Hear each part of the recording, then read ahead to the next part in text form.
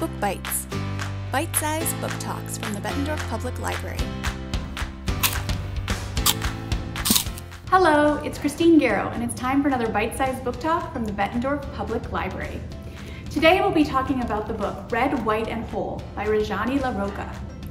13-year-old Riha lives in two worlds, that of her Indian heritage and her family's community, and that of her American friends at school. She tries to stay true to her Indian culture while growing up in the United States in the 1980s. When her mother is diagnosed with a serious illness, Riha puts her family first.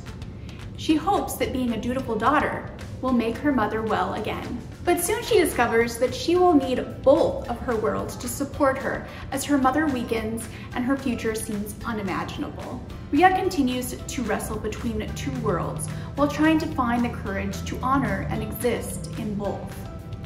Naturally, Riha's character changes a lot in the course of this novel in verse. Most likely you will be changed after reading it too. Author Rajani LaRocca has written other novels including Midsummer Mayhem and Much Ado About Baseball. Thanks for watching. Bye!